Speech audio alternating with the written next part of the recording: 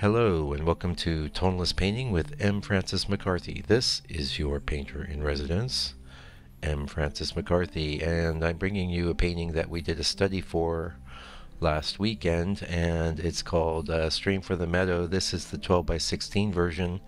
I had noticed that it looks like we're missing a bit of the initial paint color pass for the sky, and I apologize for that.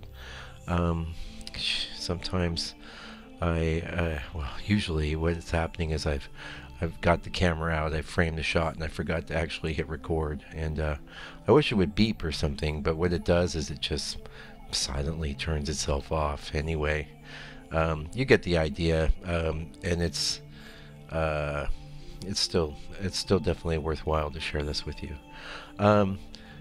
I usually get into this at the end of the video, but I want to point out that I have a store on my site now. If you're not aware of it, please go check it out.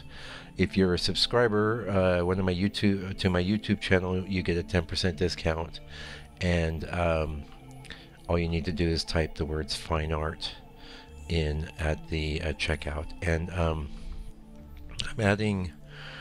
I'm trying to add something new every night. It's been a very busy time, so if you don't see something you dig in absolutely right then and there, please come back and check it out later, because I will be putting a lot of paintings up. I really don't have a sense of how much is too much, but I have some pretty good inventory, especially on the 5x7 type paintings, and those sorts of things I think are great because it's an original painting.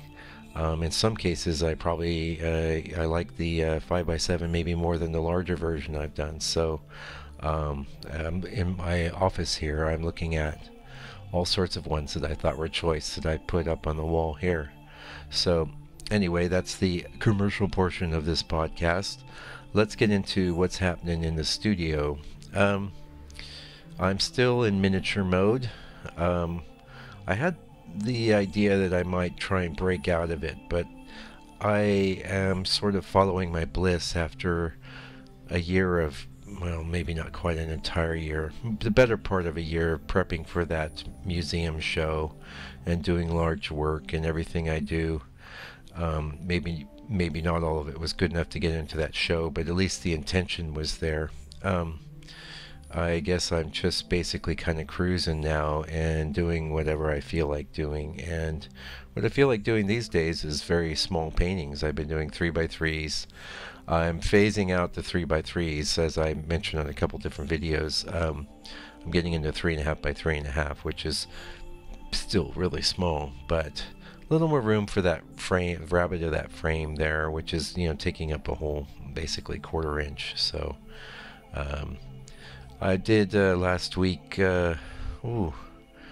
probably about 4 or 5 small paintings, 3.5 by 5. I did a 6x8, and I did my first 3.5. No, my first 2 3.5 by 3.5s, and that all went great. Also, I've been really deep into resurrection mode on 5x7s that I've had. Some of these studies I have going back to maybe 2011.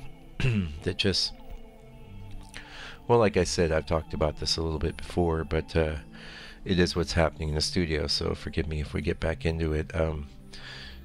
Some of these paintings are maybe just really, really good already. They just need maybe a push of a lighter area in the sky, say, or maybe a little bit of shadow area on the ground or something, or in some cases they need extensive repainting across the boards. And one thing I've been playing with quite a lot, and you'll see when I start rolling out the videos for those, is just rubbing that whole entire first painting down with burnt sienna. Or I've also been doing like a Hansa yellow mixed with a little bit of permanent orange in some cases, so not everything gets that burnt sienna cast to it.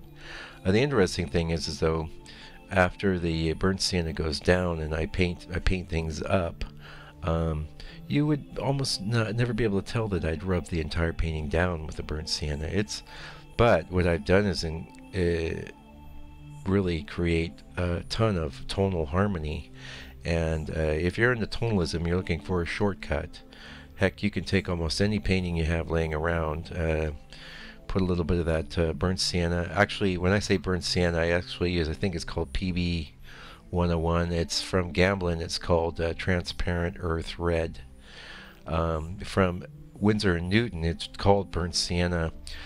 Actual burnt sienna is an earth tone that is made from clay, and it is only semi-transparent. They say the Winsor Newton version of the burnt sienna, or the Gamblin transparent earth red, is a transparent color. It's an amazing color, and I absolutely love it. It's probably my favorite color, and it was my ground color for years. And it's almost magical what happens after you do that. I mean, when you first look at it, you go, whoa, this is crazy. It's all orangey now, but you find as soon as you start painting things back up, and you'll see in the videos, the first thing I'll do is just kind of come in with a bit of a blue in the sky. Now, that blue, when I go into it, into the sky, is not a pure blue. It's somewhat adulterated, and what you'll notice when you rub your painting down with a entire glaze like this is that you do have to adulterate colors. Otherwise, when you lay down the color and it's not in harmony, it's not in tonal harmony, it's very, very obvious, and that's pretty cool too. So as I mentioned in the previous video, I know some of you don't get to all the videos, so I don't mind repeating myself a bit, but I got this technique out of the biography of George Anness by his son, George Anness Jr. And unfortunately, actually, I recommend reading the book. You can get it free online. It's easy to find. Just type in Google biography George Anness PDF. You'll get it, and it's a good read. However, I wish there was a lot more about George Anness's painting techniques. His son does talk a little bit about it, and this technique that I've been using on these resurrection studies is one of the ones that his son outlines in the book, and it's a good one. I've never really I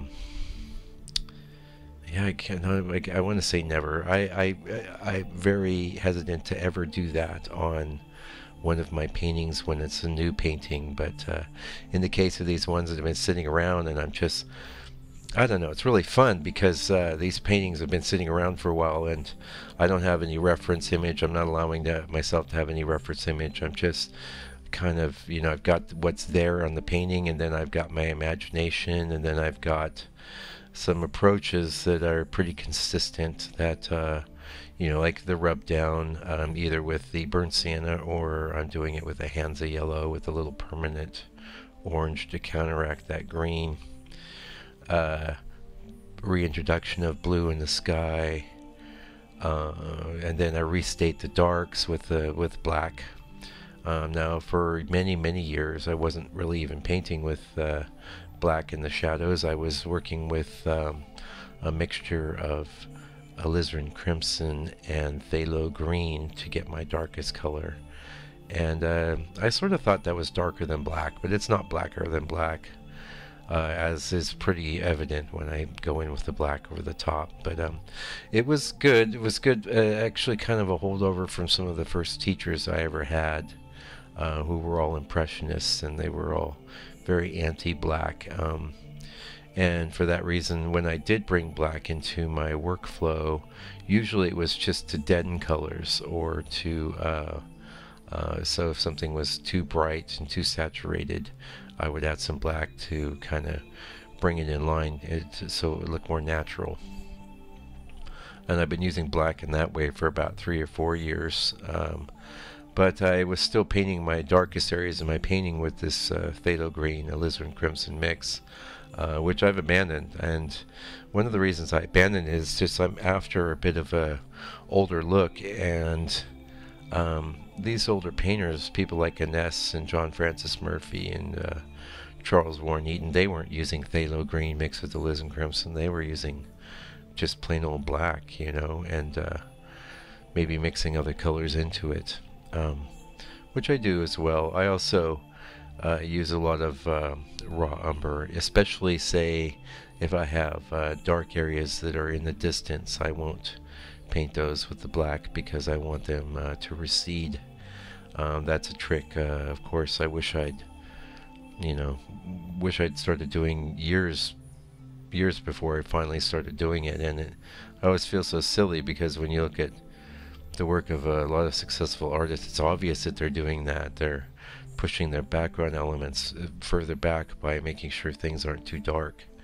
Or they're, in some cases, they're scumbling, which is a technique where you take maybe a color like, I don't know, yellow ochre or some white, some gray, and you rub it down over areas that you want to seem a little hazy, a little faded, a little distant.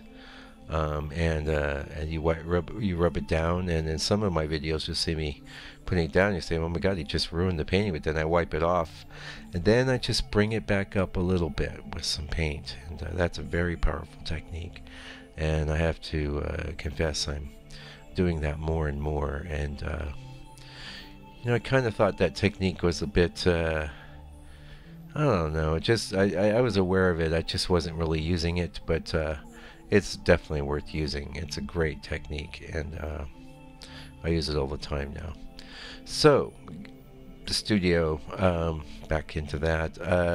Like I said, doing miniatures still, and resuscitating, reviving, and resurrecting a bunch of 5x7s, which I am, of course, as is my habit, I'm videotaping that process, and going to share those with you. I already shared one. If you look at, I think it's the second or third Tonalist minute, you'll see there's a 5x7 there of a tree in a field. And it was, I'd originally grabbed like 14 to 20 5x7s, and was just going to freshen them up for online sales, but got really, really fun. And so I thought, well, heck, I got a lot more paintings I could definitely improve. There's some that I leave alone, I don't mess with. It's good, I think, to have some of your work that's sitting around that's a reflection of how you were working at the time you did it. I'm not gonna constantly be repainting the same 100 paintings over and over, but in some sense I do think it's very good to do that, especially if you've got I don't know, a painting that's been in storage or whatever, and you look at it and wow, I could just put a little more oomph in the sky and a little more shadow here or there and a little more color and this and that, and it's fun as, I tell you, I love it. The only downside is that I've been so into that, I haven't really been doing as many of the new paintings as I could, but I'm prolific, so it's no worry. I'm going to keep rolling along and following my bliss, I guess, so to speak. The other thing I've really been involved with is I'm now on Instagram. You can follow me on Instagram. It's Tonalist Painter. It's at Tonalist Painter. Mostly the things I'm sharing on Instagram are things that I've already sharing on my blog and on my channel. In some cases not, and there may be cases on Instagram where I might just grab something that I've shared either on YouTube or on my blog in the past. I think Instagram is really awesome, though, and it's great how many awesome artists are out there, and just to start investigating the hashtag of tonalism, you see all kinds of great stuff out there, and it's wonderful to see modern artists working in that vein. And if you're one of them, find me on Instagram and follow me, and I'll follow you back for sure. I just think it's a great positive feedback loop, and in a lot of ways it works, certainly working better for me than Facebook, but I think that's because Facebook is designed to do so many different things, whereas Instagram's really about images. So being a painter, I'm about images too. Anyway, I see we're getting close to the end. Hey, if you'd enjoyed this video, please click subscribe. I really appreciate it when people do that. I think it's awesome, and I'm making my best attempt to grow this channel, and it's awesome to know that people are enjoying the content and getting something from it. Also, you can go to my website. Like I mentioned earlier in the video, I've got a store there now. That's landscapepainter.co.nz. There'll be a link popping up at the end of this video too. And I will be back tomorrow with a Tonalist Minute. So it's all tonalism all the time here with M. Francis Fine Art. So thanks for joining me. We'll see you tomorrow. Meanwhile, take good care and stay out of trouble.